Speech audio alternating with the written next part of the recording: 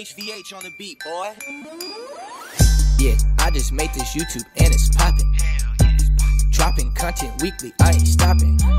Seanzil, say my name, run it up, 100K. Welcome back to part 2 of the series. How to record in Studio One is what I'm going to show you guys in this video.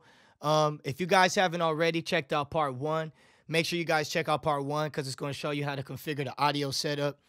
Speaking of audio setup, I had to configure mine. So I was listening to my quality and I'm like, it needs an upgrade. So I just brought my studio mic over here and I'm going to do some more upgrading. But look, in the meantime, I appreciate you guys for watching. I appreciate the feedback. So I'm going to go ahead and get right into it.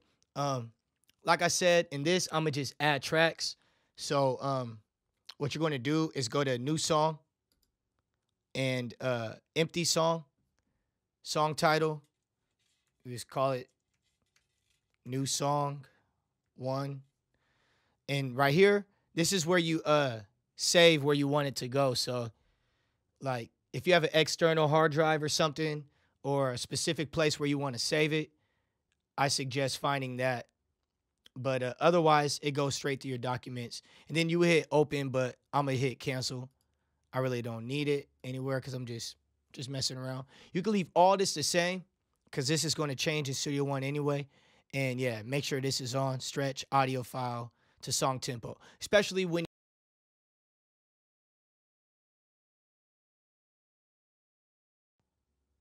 you guys didn't hear me. See how I had to switch because I'm going to add a track. So I forgot to mention that. I'm going to add a track, and then you guys are going to hear me when I add a track. So just pay attention. I won't be able to talk, but I'm going to switch over to the session we were at.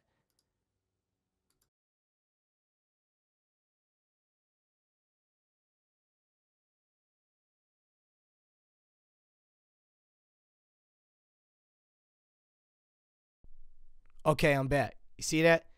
Pretty easy, right? So I went to track. I went to add mono. So this is the quick way I did it. The other way you can do it is you can also do it through a stereo or a mono track. So that's going to be our first lesson. You can go stereo, and you see it's coming out the right or the left. So left, or you can go mono, bow, bow, bow, or you can just press it and it'll change like that. Change. So but you don't hear nothing. You see what I'm saying? When I press off this, now let me just go ahead and tell you. So this is a mute button. You don't hear nothing. And then here's a solo. So you'll still hear. This is the record button. And this is the monitor. So you can still record. You won't be able to hear with this blue thing off. Watch while I talk. So yeah, that's how you do it. And then you can have as many tracks as you want. You can turn them all on. But yeah, so that's how you add a track. To record, you would click, so you would turn on the track that you want, and then you would click this record button. And there it is. Yo, hey. And check it out, watch. And there it is. Yo, hey. So I'm not going to go into effects in this video. I'm just going to stick with how to add tracks, and I'm going to just kind of just go around there, and we'll save the mix in for like part 4 or something like that. All right, so stay with me. Okay, so that's how you record. And let me just kind of tell you the tools around recording. So here you have a volume if you want this to be louder. And there it is. Yo, hey. So you see that controls, man, I got to keep it down here. I got to get used to that because it's cutting me off, and this is a new configuration. So, all right. So, I'm just looking at my notes over here because I want to make sure I get. So yeah, the tools. There's that. You can do your gain envelopes. So you right click your track that you recorded and go to gain envelope, and you can click different parts if you want it to be quieter and louder. So you can do that. Also, this is important. Look at how you can zoom in. If you need to zoom in, you're like this far away. Follow my mouse down here, and right in there, bringing it over. And you see how it zooms in. And if you want this to be enlarged, to make it bigger, you click down here, and you spread it right there. So now your cursor is more visible. And there it is. Yo. And there it is. And yeah, with the gain envelope, you could turn down parts. And there it is. Yo. Just make your points. Set them in the middle. And there it is. Yo. Hey. So yeah. Also, this is your fader. So let me delete this. To delete, let me Control Z. To delete, I just highlighted it and I press D. So I just clicked it. You could also just go here to the erase and do that. So let me tell you about your tools up here before I tell you about the fader thing. You have the arrow right here. This is the arrow tool, but it's also linked to the range tool. So the thing that's linking it is this. So it's cool because when you want to make chops and you want to make cuts, you have both of these on. You could just, let me see, both of these on. Why is it doing? Here we go. You can.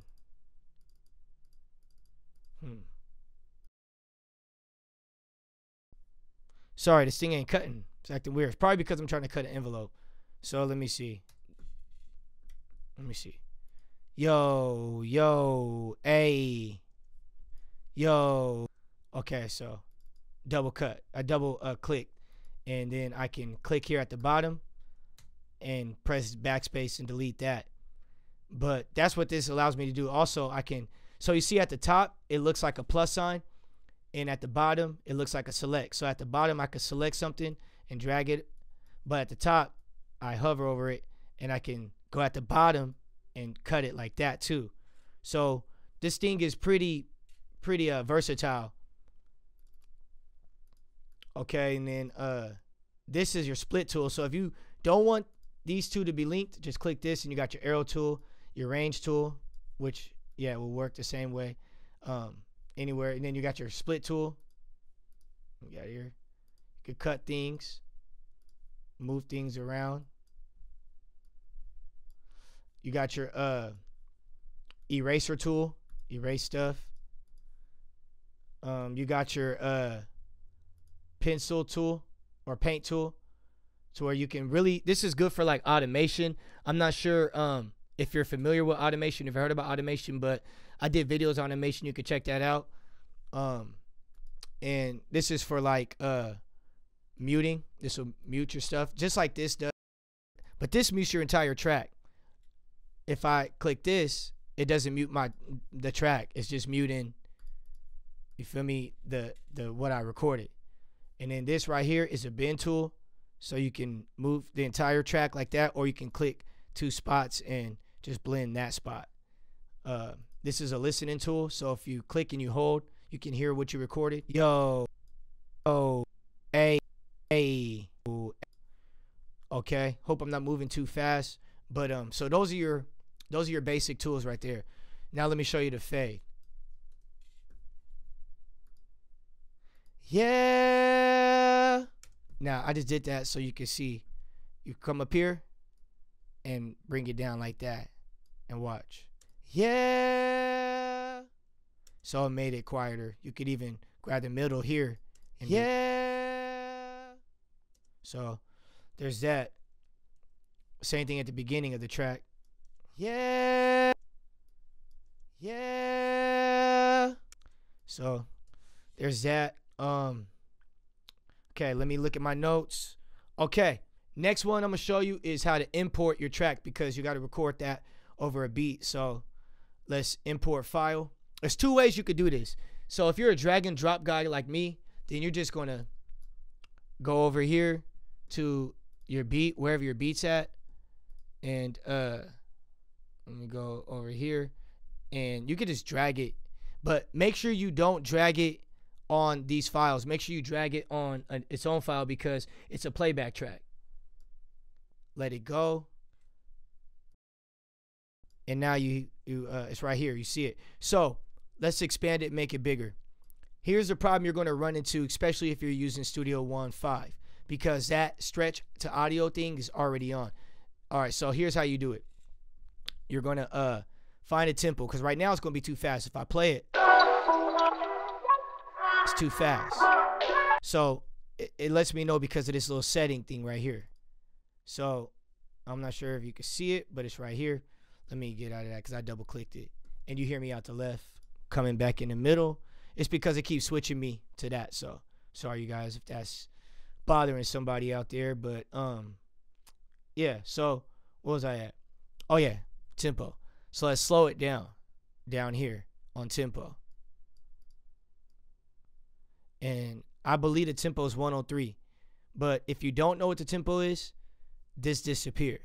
So it's the right tempo. So now it's good. If I were to wanted to just double check it, I can click the metronome and that's it. It's on beat.